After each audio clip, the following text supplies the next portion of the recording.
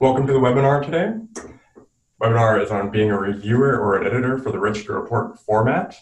We're hosting it this week because, if you're not aware, it is one of the most exciting weeks of the year, peer review week, and the Register Report format is a major reinvention of the way that peer review works and how to put more focus on the parts of the science that really matters, the importance of the research question and the methodologies.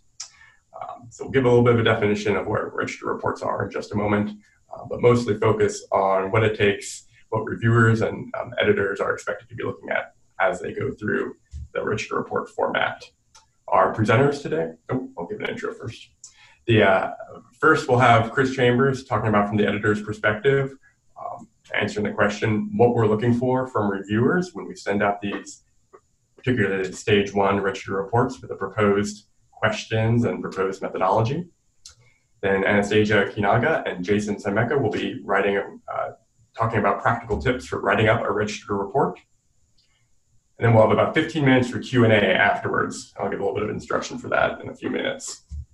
Chris Chambers is the chair of the Register Reports Committee, professor of neuroscience from Cardiff University.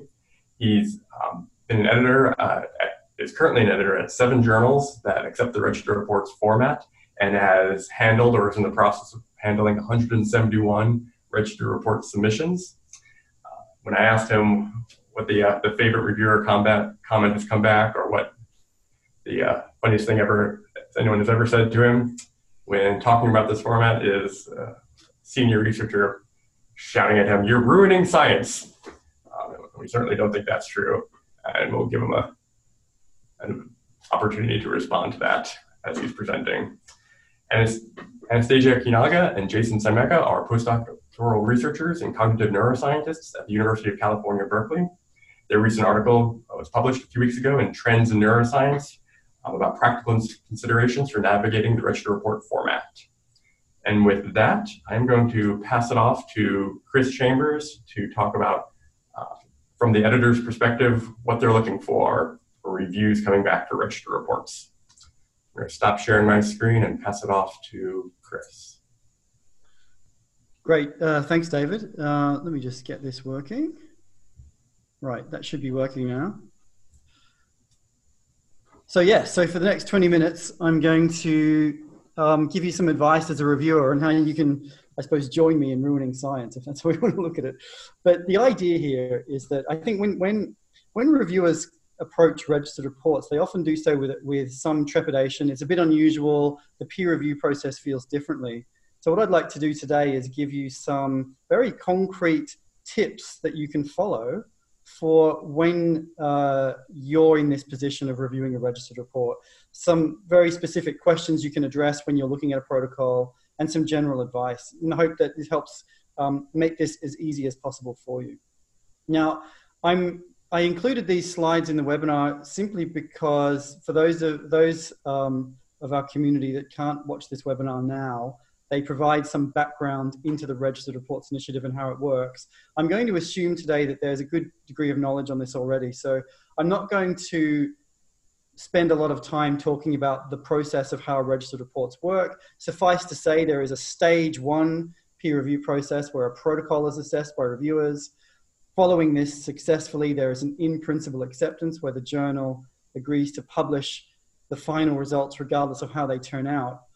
At stage 2, authors come back with a completed study or studies, including, of course, the results of both the analyses that they registered and any additional exploratory analyses. Reviewers take another look this time, assessing compliance with protocol and various other checks, which I'll go through in a moment, and then of course the manuscript is published regardless of results. But I don't want to spend much time on that. What I want to spend more time on today is how you should approach reviewing a registered report when you get this invitation. And the first thing to remember really is that don't panic. This is something that I have found in the 170 or so registered reports that I've edited, comes very naturally to virtually all reviewers. Of the hundreds of reviewers that have been involved in the process, we found only a very small handful struggle with this. And I think that's because as researchers, we're used to judging research without results anyway. We do this all the time anyway when we design our own studies, when we give feedback to colleagues, when we go to conferences, when we review grants or even write grants and assess them ourselves. This process of pre-results review is very much baked into the kinds of scientific training that we get throughout our career. So the first thing is, don't worry, this comes naturally, and you'll most likely find it quite an easy and rewarding process. The second thing to do is to really make sure that you check the journal guidelines on registered reports for the particular journal that's invited you before getting started, and just familiarize yourself with the criteria that the journal is using to assess submissions. And as an example, I'm going to show you the stage 1 criteria that we use at Cortex, which is one of the journals that's been offering registered reports for the longest time now. And you can see there that there's 5 criteria that reviewers are asked to assess. And I'm not going to go through these in detail because they're written in very policy language, but suffice to say, you should be judging how important the question is, how robust, feasible, well-controlled the analysis pipeline and study methodology are in general, and the extent to which the authors have included various quality controls and checks into their design. And to give this more concrete reality for you, I'd like to propose a number of questions that you can ask of every submission that you get. And if the answer to every one of these questions is a yes, then there's a good chance this submission is suitable for in-principle acceptance. The first is whether the hypotheses that the authors are proposing are sensible in light of the particular theory or the application that they're framing in their protocol. So are the hypotheses defined precisely? Are they falsifiable? Do they have promise or hold promise for answering the research question? And that's really the first step. And for many journals, that's criteria 1 for a registered report. Then you can ask, okay, is the protocol sufficiently detailed to enable an expert in my field to replicate what's being proposed without any additional information, without needing to pick up the phone or send an email to find out what they really did? Is there enough detail here to enable that expert to replicate that design? And in doing so, is there enough detail to close off all of the usual researcher degrees of freedom that registered reports are designed to prevent? And this is, you'll find this is quite a different challenge to a regular manuscript, where method sections for regular papers are often very general, don't provide this level of detail. You'll find that with a registered report, the level of detail that is required is much greater, and method sections tend to be much longer. Point 3 is very, very important, and I think is perhaps the greatest stumbling block for stage 1 registered reports in my experience. Is there an exact, precise mapping between the theory, the hypotheses, the sampling plan, so for example, the power analysis, the pre-registered statistical tests that will interrogate those hypotheses, and the interpretations that the authors will draw depending on different outcomes? And it's really important that this is a very clear logical chain that you as a reviewer can follow very clearly. There's no doubt that, this is the hypothesis 1, these are the tests that will interrogate that, this is the sampling plan, and so on. There has to be an uninterrupted chain of logic between these. And this is an area where I think a lot of authors often struggle because we're not used to writing down protocols with this amount of detail. So it's really important to pay attention to this element. And one of the things you can do as a reviewer is ask, for example, authors to present these in a table where, you have column 1 is the hypothesis, and then there's a cell next to that, which is the sampling plan, then the test, and then what interpretation will the authors draw if the hypothesis is supported or not. Point 4 addresses a basic statistical point. So does the power analysis or whatever sampling plan they're proposing reach the minimum threshold that's required by the journal? Some journals will set a threshold here of 90% power to detect the smallest effect size of interest. Other journals don't set a formal threshold, but they'll ask you to judge whether you believe it is sufficient. So pay close attention to this in light of the journal policy and in light of your own judgment as well as a scientist. Point 5, related to this, do you believe that the sampling plan for each of those hypotheses in the protocol proposes a realistic and well-justified estimate of that effect size? This is another common stumbling block that we see in stage 1 registered reports, where authors are forced into a position of having to really justify their smallest effect size of interest. And they often struggle to do this. And as a reviewer, one of your jobs is to critically assess that is that effect size perhaps unrealistically large? And in which case, perhaps the sample size is insufficient. My sixth recommendation is that you check that the authors have avoided the all too common problem of proposing conventional null hypothesis significance testing and then intending to conclude that there is positive evidence of absence from non-significant results. This is very common. It's a common fallacy in regular papers, and you see it practiced in registered reports as well at stage 1. I think it reflects a certain gap in statistical training. So pay attention to this, and if you detect that authors really do want to draw the conclusion that there's nothing there from a null result, then suggest perhaps that they use Bayes factors instead, or if they want to remain within a frequentist framework, then equivalence testing can also be a useful suggestion in that scenario. Point 7, this is a stylistic point, but also an important point of content.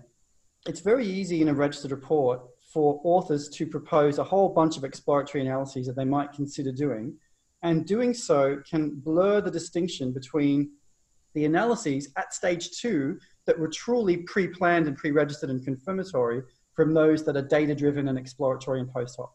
So what we generally require as editors is that authors remove all discussion of planned exploratory analyses from their stage 1 manuscript to really separate those two types of logic and those two types of analyses very clearly, except for those exploratory analyses that, as a reviewer, you feel are necessary in order to justify certain design features. So, for example, if the authors include a whole lot of extra measures, questionnaires or extra measurements of some kind like eye tracking or whatever it might be, in order to justify those additional measures, they might have to say, we plan to do extra exploratory analyses looking at eye tracking or looking at, how the main effect is moderated by the performance on these scales.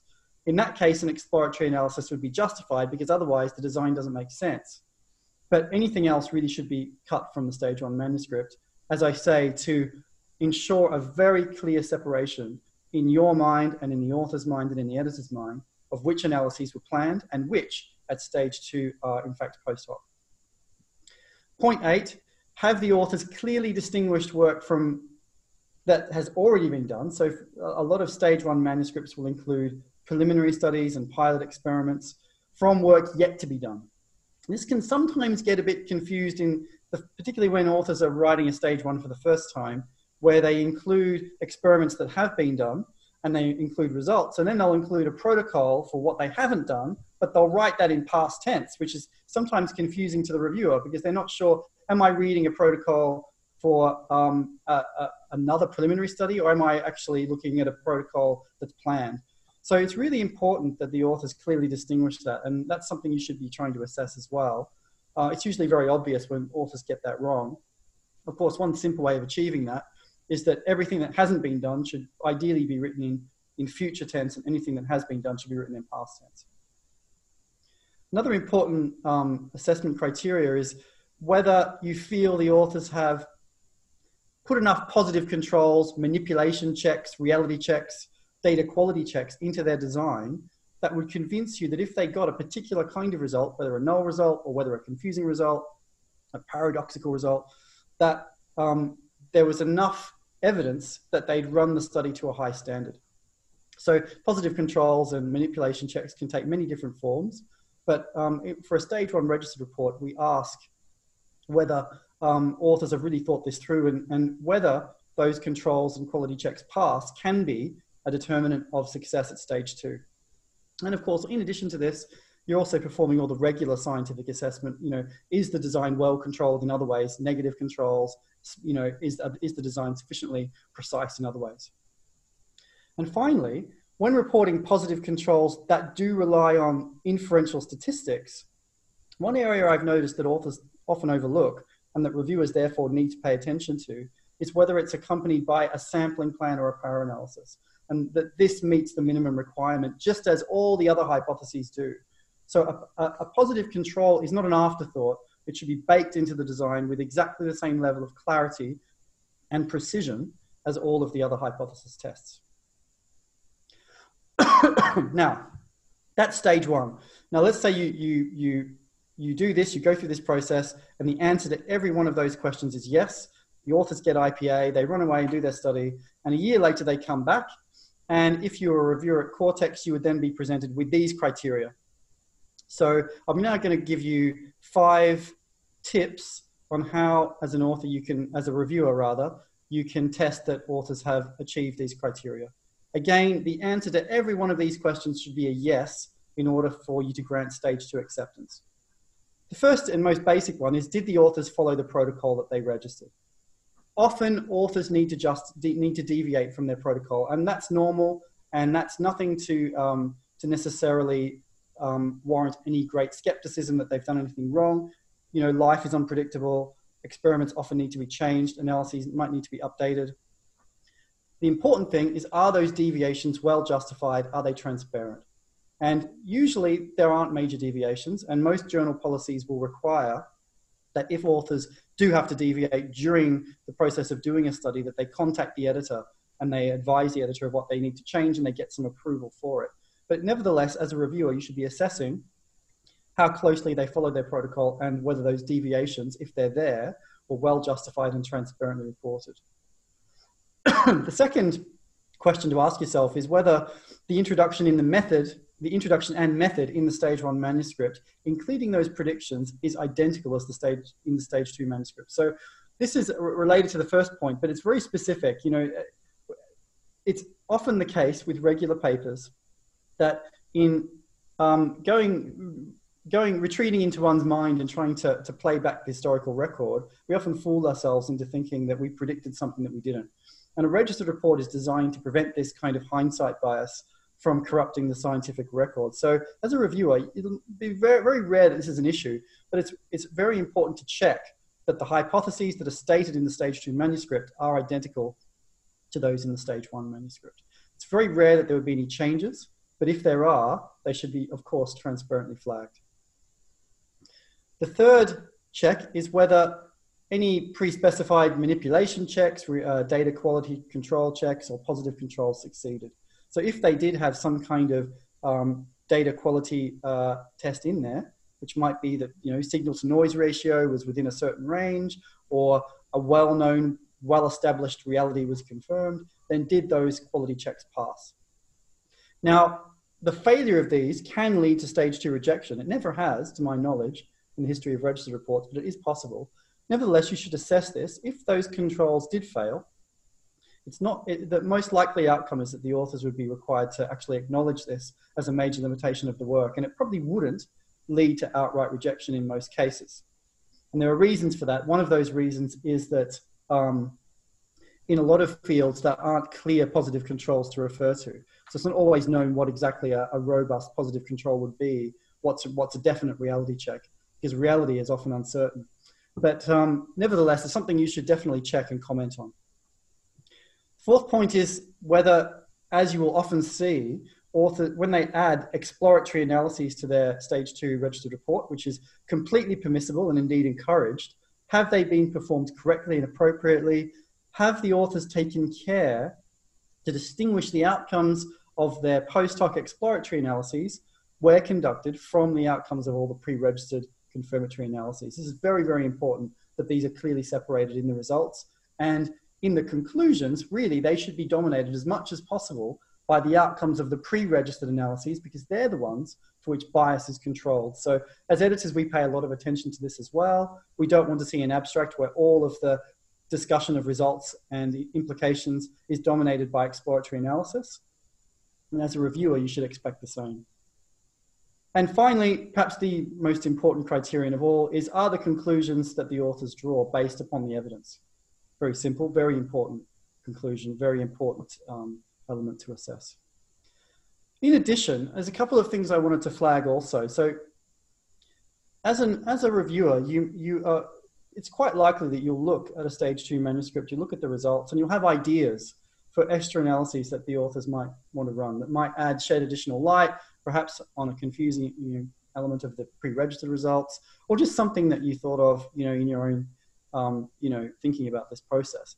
Now, there's nothing to stop you requesting these, and you should definitely do so, but it's important that you don't expect that the editor will necessarily enforce this request. And the reason for this is that the registered reports policy explicitly protects authors from the subtle goalpost shifting that can happen when reviewers send authors away to do endless quantities of postdoc exploratory analyses. This is a way that I have observed reviewers who don't like a particular result from trying to gatekeep publication of those inconvenient results. So as a reviewer, it's important to recognize that you should make those recommendations, and most often they will actually be followed through by the authors, because usually they're good ideas, but don't expect that will be a condition of publication.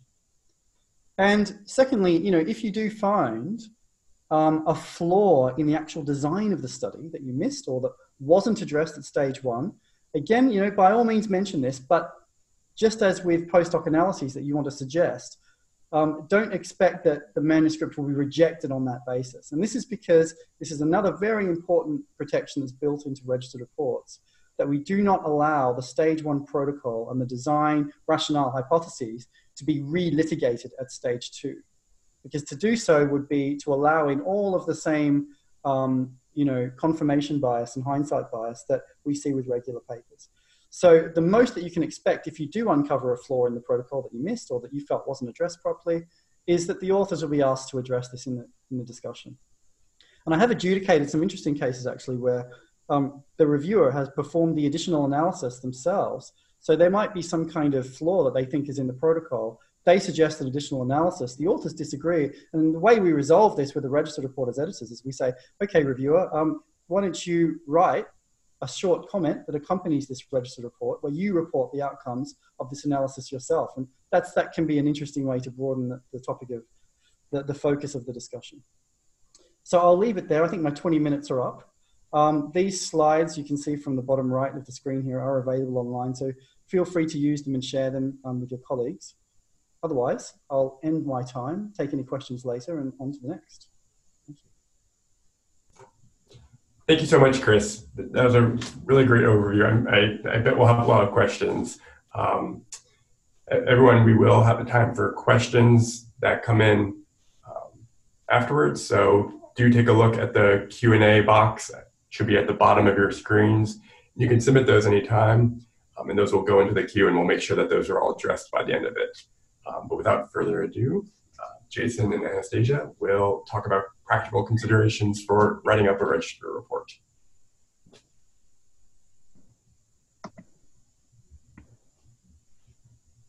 All right, can you hear us and see our screen? We're good to go. Great. Hi, great, thanks. We're happy to be here. I'm just going to jump right in and give a little bit of background about our experiences with the registered report process, just so you understand where we're coming from.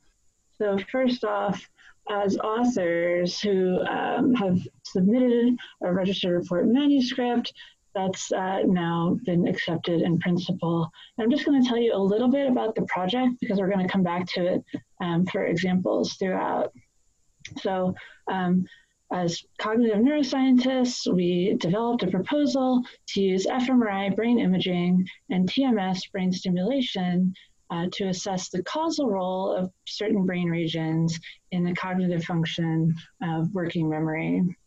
After scouring all the available resources that we could find for any guidance on the registered report process, we felt like we had a really good handle on it and had developed an airtight proposal. And when we submitted it, it ultimately underwent 5 rounds of review that then involved several additional experts being brought in along the way. And I don't say that at all to complain about the process, but just to highlight the fact that if both we, as well as the editors and reviewers, had a better understanding of how to thoroughly address each of the criteria, then the whole thing could have been streamlined from the start. And now, of course, we're practitioners. Scientists are actually conducting a study in the context of the registered report, and that's revealed a whole new set of challenges in addition to the review process as we sort of realized the consequences of some of the sort of exclusion criteria and methodological decisions that we made. And again, if we had, put in a little bit more, I guess, effort on the front end, a lot of those challenges could have been minimized. But we don't think we're alone. Now, as both of us have evaluated several registered report submissions, we see a lot of other authors struggling with the same sorts of challenges that we did. And so recently, like David mentioned earlier, we took this experience as scientists who are excited about this format and really enthusiastic about registered reports, but essentially novices at the process, having just gone through the process of the stage 1 review, and then as active practitioners, carrying out the science, turn it into this practical advice that we wish we would have had access to as we were navigating the process the first time. And so this turned into this primer that David has actually linked from the Primary Registered Reports website. And then also we've compiled just a collection of resources that we think both define the goals of the registered report idea, but then are a little more practically oriented in terms of what you might be able to use as a resource when you're navigating the process. And a lot of our perspective comes from the mix of excitement and misconceptions and challenges that we faced and that we have encountered at conferences, talking to other people about our project. There's a lot of people who come up to us at conferences and say, I'm really excited about this registered report format, but I'm glad you're the one who's doing it because it seems like a lot of work and I'm not sure it's worth it. We've also had people who we described the project to, and they're unaware of the distinction between a registered report and pre-registration, or even unfamiliar with the registered report concept.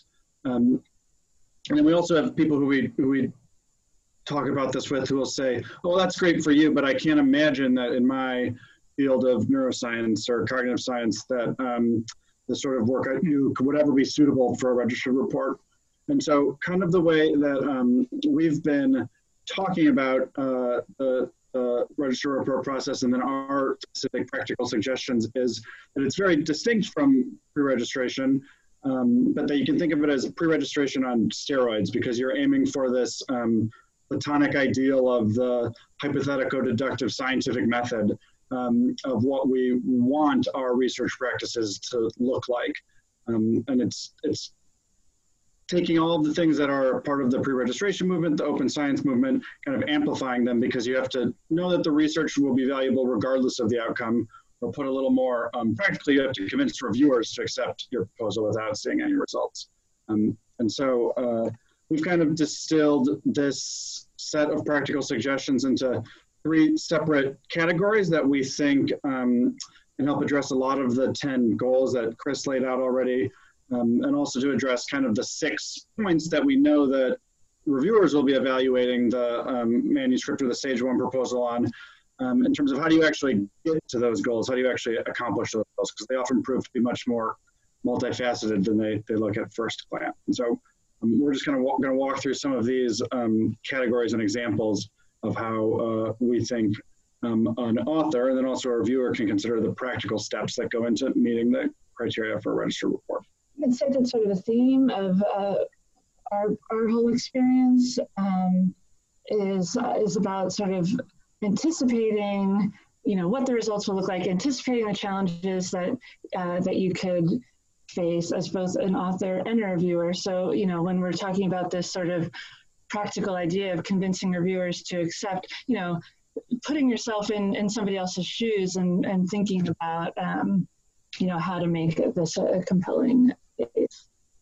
So first off, registered reports are designed for confirmatory hypothesis-driven research. So you have to make hypotheses. And, I know that sounds like a really sort of obvious and straightforward requirement, but there's actually much more to it than meets the eye. And we think that sort of gearing this part towards the goal of ensuring that any findings that you get can make a valuable contribution, and that the potential space of potential post-hoc interpretations is limited. These can help both authors and reviewers, be sure that hypotheses are thoroughly and well specified. So we're just going to give some examples from our own experience, just to highlight how some well-meaning researchers could misconstrue the demands of the format. So in our first submission, our hypothesis amounted to basically, we expect to see differences in performance as a function of TMS stimulation site. And now in retrospect, that seems woefully underspecified, because the accepted in principle version now entails 4 pages of detailed hypotheses.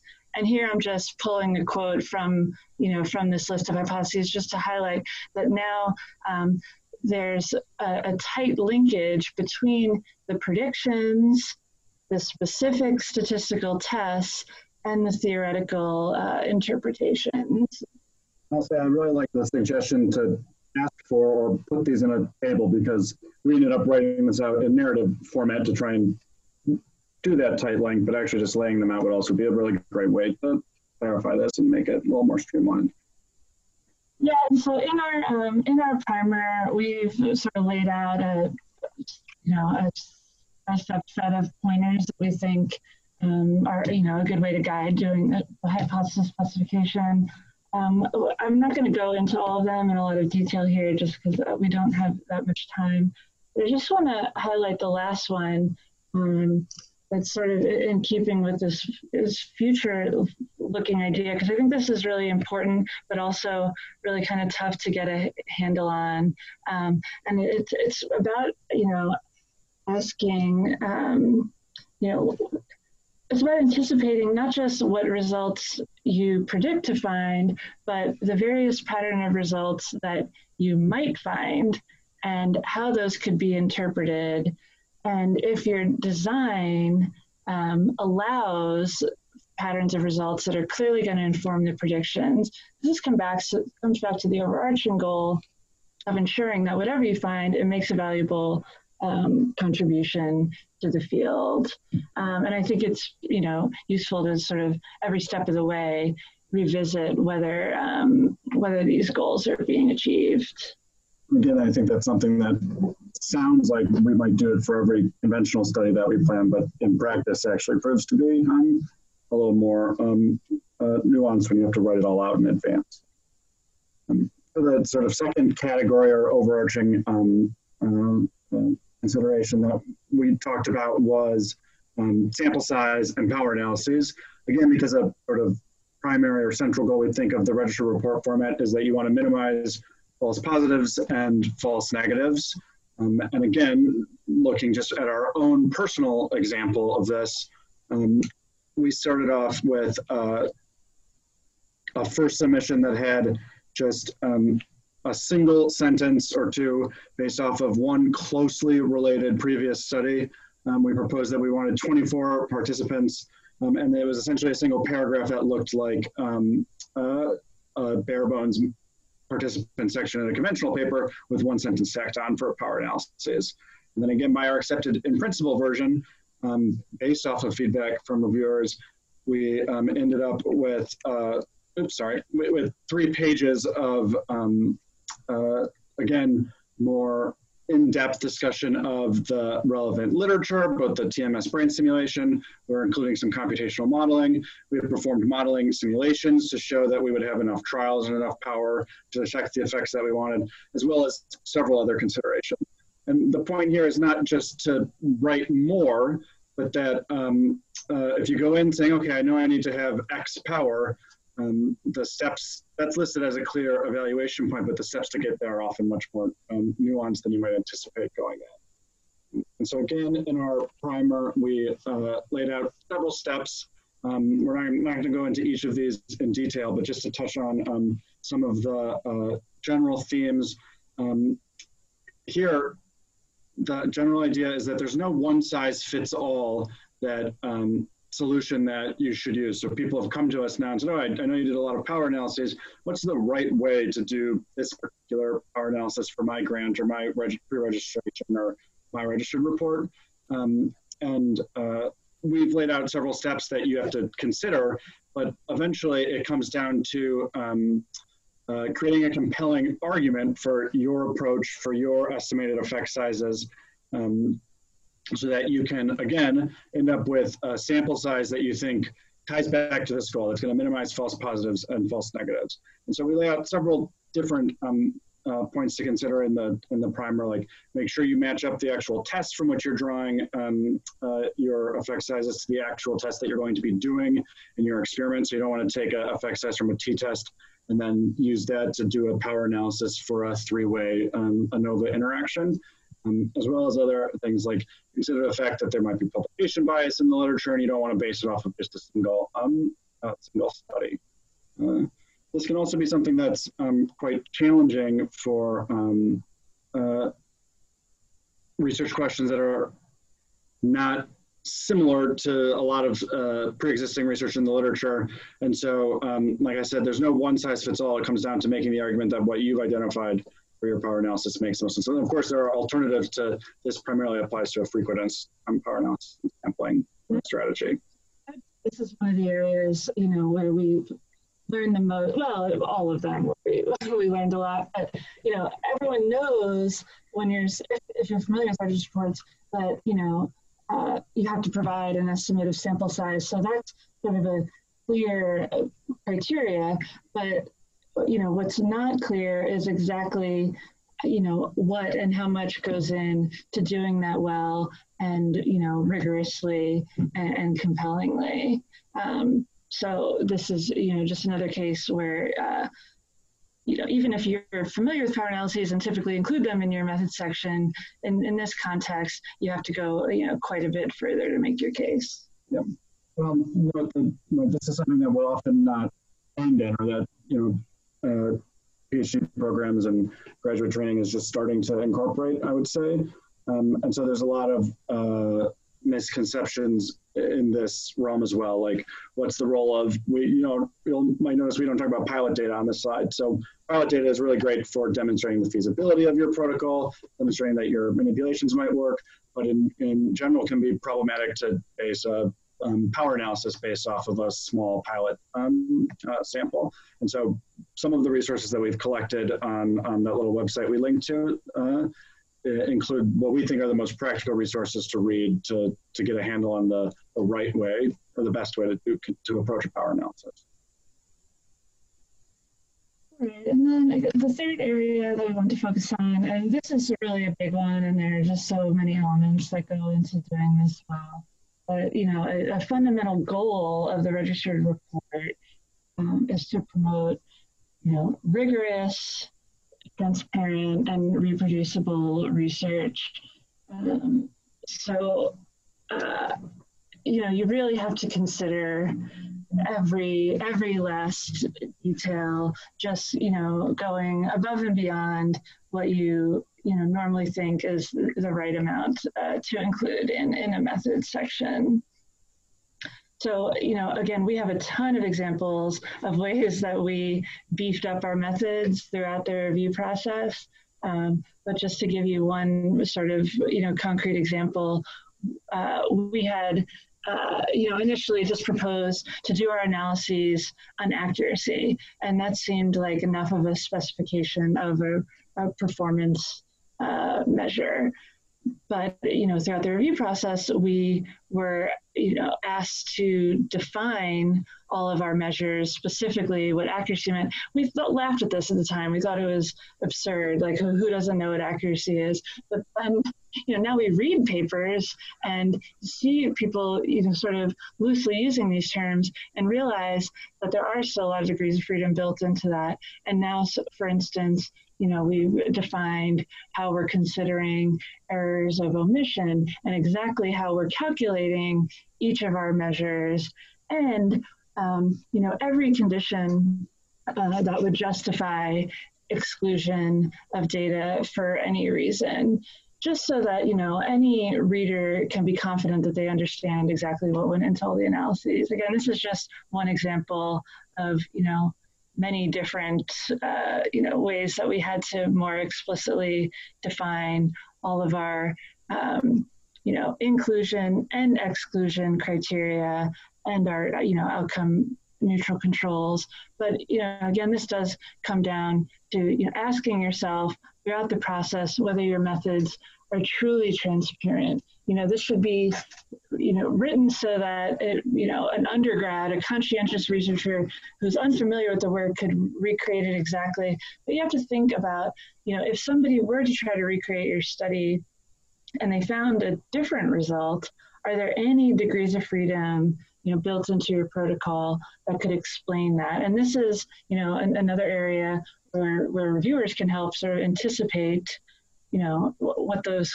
holes are and what needs to be done to be more thorough. Yep. One point do we want to talk about not overdoing it here? I think, yeah. Okay. Maybe here. And so another sort of overarching theme of looking forward when you're trying to write out your stage 1 proposal is to consider all of the known unknowns, all of the things that you might have to determine along the way, or that you might typically determine along the way, like inclusion or exclusion criteria. And so some of the pushback that we've gotten when we talk to more senior folks or folks who are doing neuroscience research is that, oh, my research is too complicated, my data is too rich to be suitable for a registered report. And again, we often come back to talking about this idea of including decision trees or if-then contingencies. So if the data falls into category A, you're going to do so-and-so. If it falls into category B, you're going to do a different set of contingencies all along the way, whether that means finding the electrodes that you're going to use, you know, excluding participants after you know something about their preliminary data, things along those lines.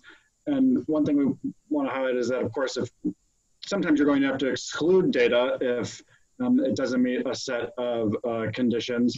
But one thing you really want to aim for is to minimize, without compromising your science, the amount of, for example, inclusion or exclusion criteria that's going to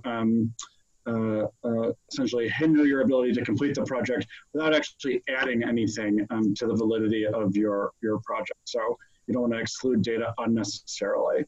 And I alluded to this at the beginning in terms of what we've learned, you know, after the review process, just while we're conducting our study, is essentially, you know, we, in an effort to make a really compelling case, built in a bunch of very specific criteria, and, you know, now in practice, we're finding that some of those, you know, may have been overspecified. So both, you know, for authors and reviewers to think about what criteria are actually, you know, essential to, you know, to supporting your hypothesis and making the research, you know, trustworthy without sort of imposing unnecessary methodological constraints that are then going to turn this into a, you know, a much more rigid and, you know, exhausting process than it needs to be. I think this is one of the points where as a reviewer, you can really bring a lot to the table, both whether it's additional expertise or just an outside perspective of saying, well, maybe you haven't considered this unknown, or maybe you need a contingency to deal with this, or maybe this is more restrictive than it needs to be.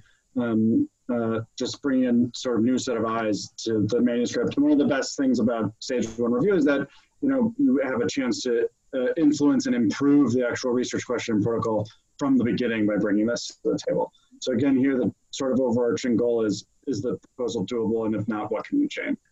And then the last thing we want to convey is that there's always going to be unknown unknowns as well, and that some of these might be as mundane as the, you know, equipment breaking. Some of them for us have been comical and have involved our equipment breaking right in the middle of a set of data collection and paying $400 to have an empty box shipped to us so that we could ship it back to the company overnight. And so, you know, these hurdles happen in all sorts of research. Everyone who's done a research project knows that. But just to know kind of the mindset going in that these things are going to happen, your timeline might be a little more complicated than you anticipate. And you will have to continue to make decisions as you go along so that you can adhere as best as possible to the actual protocol and make the research question as valuable as possible. And yeah, and I think just sort of one final point to correct the misconception a lot of people have about the suitability of their work for the format is that, like, as long as you're doing hypothesis-driven research, and as long as you can say what you're going to do and what you expect to find, how you're going to test it, then this format can work for you. And so kind of the conclusion that we like to draw both from our experience and our primer is that, yes, this is a challenging and new format that ultimately it proves worth it. So thanks for your attention. These are some links to the resources we talked about, and hopefully happy to take questions at this point. I'm glad you gave proper credit to the empty box. Yes, that very was integral part of your busy and expensive 3 days. All right, let's jump into questions. There are a lot of them. We'll do our best to get through them all. I've got my own if there are times at the end, and let's go. You mentioned some pilot data that shouldn't be used to inform effect sizes or to be added to the main analyses, mainly about feasibility. Any other things you wanted to add about whether or not, what role should pilot data play in the research report process? Unmute. Okay, sorry. Go ahead. Oh, sorry.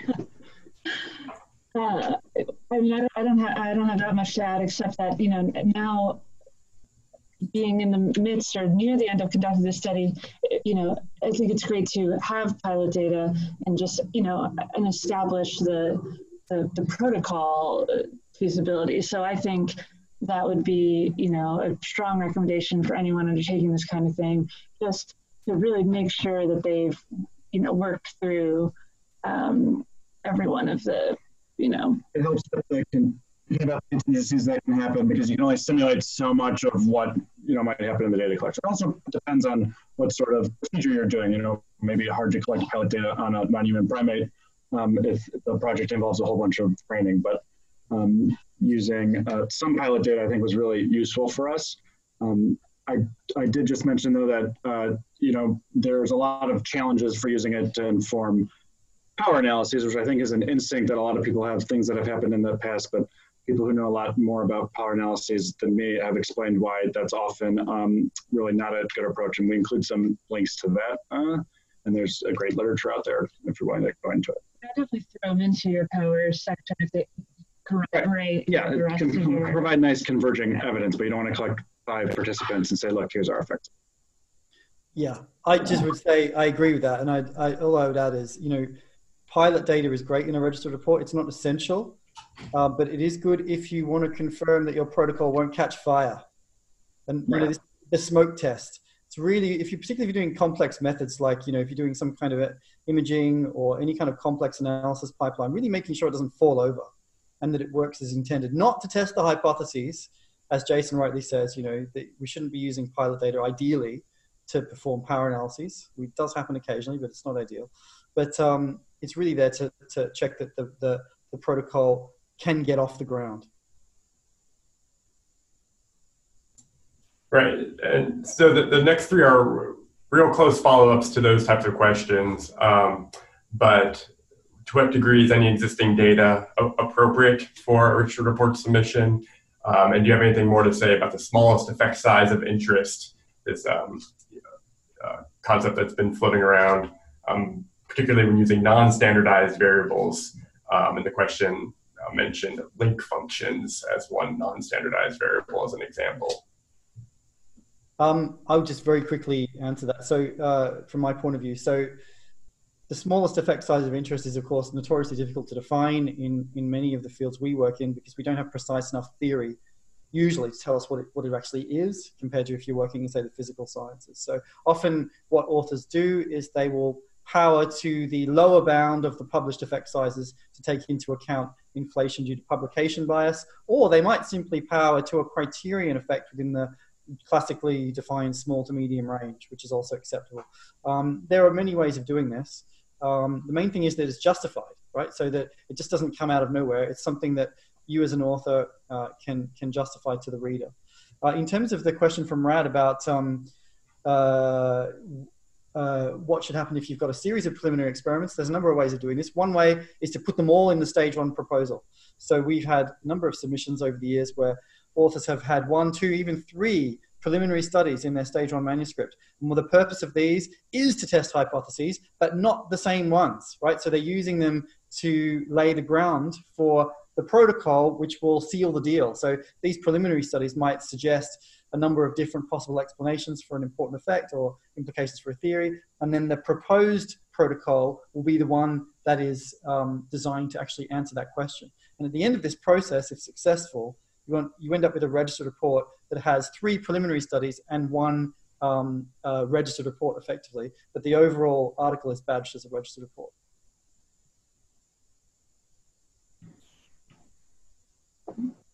Say more. I think that basically covers it. We included, again, just as one of the converging points for our sampling plan and power analysis, the smallest effect size of interest from a theoretical perspective, but kind of by taking the effect sizes we were working with and saying what that would translate to in our task, kind of inspired by the medical literature where some of those ideas come from.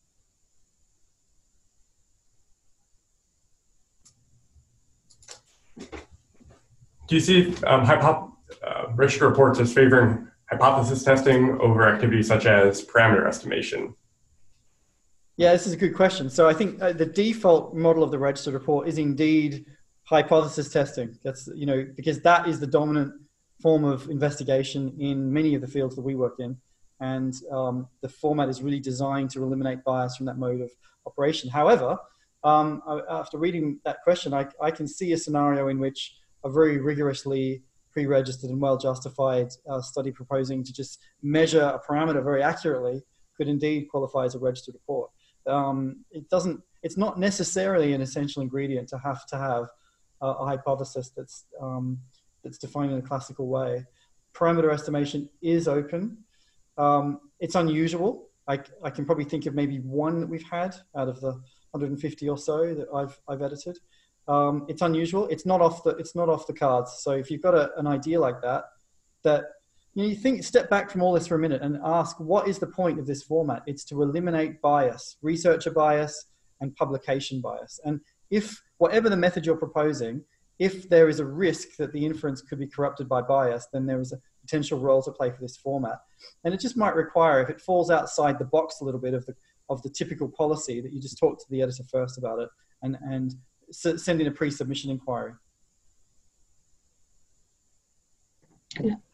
Yeah, we just want to add something that's somewhat tangentially related about our experience with hypotheses, and that's that you don't necessarily need to sort of favor one outcome over another. We went in pretty agnostic as to the outcome, so we weren't sure at first whether this was appropriate for a registered report because, we weren't testing one specific theory. It's not our theory versus some alternative. We're basically just trying to adjudicate between a bunch of different theories and a bunch of alternative viewpoints. And so we thought, okay, we want to see what happens. It's just important that you lay out, what the different theories are and which patterns of results which support which theory. So ours comes in the form of, this theory says this theory says this. If we find this is greater than this, it would support theory A, but if we find that, this is greater than that, it would support theory B. So, it's a subtle point, but I think a lot of people might think that they have to go in testing some specific hypothesis when really it's just about limiting the ways that the data can be interpreted after the fact.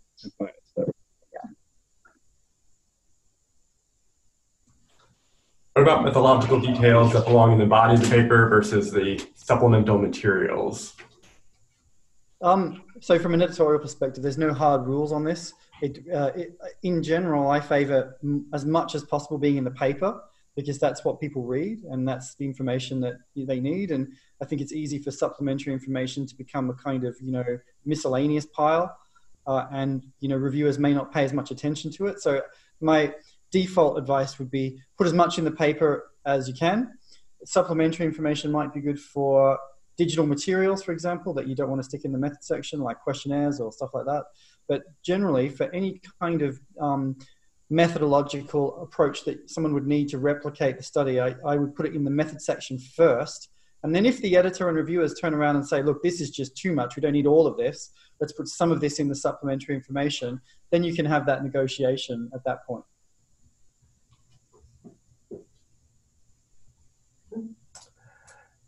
I'm going to split Alexander's question into two separate questions. Can registered reports be applied to observational research, so non-experimental studies? And then also, what if the study involves the use of already existing data? So which one do you want me to answer, or take the first one, Chris. So what was the first one was observational? Observational research, non-experimental. Yeah. So obviously the answer there is yes, because observational research can be deductive and hypothesis-driven. So an obvious way this can happen is if there's an existing database out there, which the authors haven't looked at. A good example is the ABCD project, which is a really large study of children in the United States. And we are taking submissions at Cortex for proposals to interrogate that data set at the next release, and also to generate hypotheses from analyses of data that's already been released. So that's obviously purely observational and very, very amenable to the format.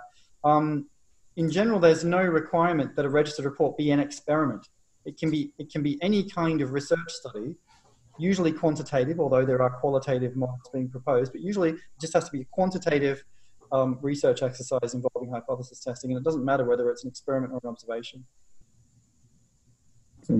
Yeah. I mean, I'm not sure we have that much more to add because as an editor, you have more expertise on that. But I can, imagine several different ways that, as long as you haven't, seen the outcomes of the test that you want to do, that you could be using this existing data to ask a new question, as long as you can demonstrate that you're naive to. This is something that, just looking at the different policies, it looks like different journals have different policies for whether they will accept already collected data. I think it's going to be challenging because so much, at least in our field of neuroscience research now, it involves new analyses applied to non-human primate data that has been collected years ago, maybe in the same lab by a different person, maybe in a different lab, and also these massive data sets that are being compiled, like the Human Connectome project and things like that. So there's challenges, but also I think if we can figure out a lot of benefits from figuring out how to do this right. Yeah, that I think would be a great area to focus on, how to sort of guide researchers who are interested in pursuing the registered report route, but not in terms of the evolution of the format. I'm sure a lot of people aren't sure how to use it for that kind of data. So I think that would be a really, useful area to, work on expanding. Yeah, I agree. And also, if you go to the registered reports knowledge base, which I think David sent the link around for, there's a link in there to a policy features spreadsheet, which shows every adopting journal. And I think it's column 7 is whether or not the journal offers, I don't know too specifically, very familiar. whether or not the journal offers registered reports for existing data. And most of them do. And I get quite a few submissions like this, not the majority, maybe 2 out of 10 along these lines. There are constraints. So usually it's not appropriate where the authors themselves have collected the data and they just haven't analyzed it yet, because it's very difficult to establish proper bias control in that situation. It works better when there's a data set they haven't seen yet and they've got some questions about they want to interrogate on it. But it can work in any scenario. It just requires the authors to really lay out their steps for controlling bias. All right, one last question. I'm going to combine mine with that because we are close to time here. Can a single stage 1 report, the protocol, be used for multiple stage 2 reports? And if you have time to answer this question, there's been a lot of discussion about how to report deviations, what the implications are. Can you give a principle for how those justifications, what appropriate justifications are, and what types of deviations change the inferential value of the final results? Well, just to quickly answer the first question, it's pretty much no. At the moment, none of the journals will allow multiple stage 2 registered reports from a single accepted stage 1 protocol. It's at the moment packaged as one article. So if you're in that situation where you do have a lot to say from your results, my advice would be to submit multiple stage 1 protocols. There could be a lot of overlapping information that might cross-reference each other. They might even go to the same journal and can be reviewed together. But I would not, at the moment, that facility doesn't exist. It's one that has been proposed in ecology. There's the Peer Community Initiative, which is a platform for reviewing preprints, has a model of registered reports, which does allow this in ecology. We haven't got that far yet in psychology and neuroscience in the fields I work in. But it's an interesting idea, and in theory it's possible. The one danger with it, the reason it doesn't exist, is that there's a risk of selective reporting. If one protocol gets accepted and then you get multiple stage 2 articles, it can be quite tricky to track whether all of the outcomes are reported transparently across the set of papers, particularly if they're published at different times. So there are some logistical challenges ensuring adequate bias control in that situation.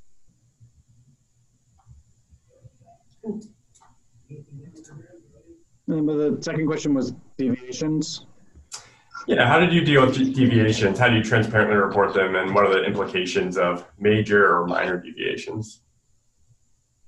Well, that's a good question that we're still, we're still dealing with, because on a few issues, like the selection of our targets for brain stimulation, we realized part of the way through that we could have done that process differently, but spoke to our editor, and she said, this is one of the areas where, there really is no room for deviation. These sorts of decisions are the ones that you really need to, stick with, throughout the study. To avoid unintended. Yeah, exactly. Because now we'd already been collecting data and seeing how it was turning out. Sorry. Yeah, it all boils down to risk of bias, right? So any deviation could, in theory, increase risk of bias. Some deviations will have virtually zero, like changing a bit of equipment. They're completely results blind. Other ones, if they're results led, can increase the risk of bias. So it's really up to the editor's judgment and the author's judgment as well as to which ones are significantly large that they would disturb the process to too great an extent. I've only had one case in the 170 that I've edited where we've had to say no to a deviation. And that was where it was an EEG study where the authors set a very, very reasonable exclusion criteria on their data. When they started collecting, they realized their environment was noisier in terms of the signal acquisition than they expected. And so they were actually excluding quite a lot of data. And after very careful consideration, we decided we couldn't allow them to change that. They just had to collect more data. But what they did have at the end was a really amazing data set. They could do all sorts of exploratory analysis on. It was more work for them, but it's a much better paper for it. So there are cases where it is difficult and, a judgment has to be made. That actually sounds exactly like our situation. So I'll say, just from our perspective, one thing that we hope moving forward becomes more incorporated into the process is some sort of dialogue that doesn't put too much burden on the editors and the reviewers, but some way to interact and say, what if we make this change moving forward, or what if this, how do we consider this deviation for only 10% of our data collection? Can we do a incremental without submitting a whole entire new submission to go back and forth and wait a month? Some sort of dialogue through the submission system. Yeah. Thank you, everyone. Thank you, attendees. Thank you, Chris, Anastasia, and Jason for presenting and sharing your knowledge with us. We are just past time, so we're going to go ahead and wrap it off and sign off. So thank you very much. Thanks, David. Thanks, Chris.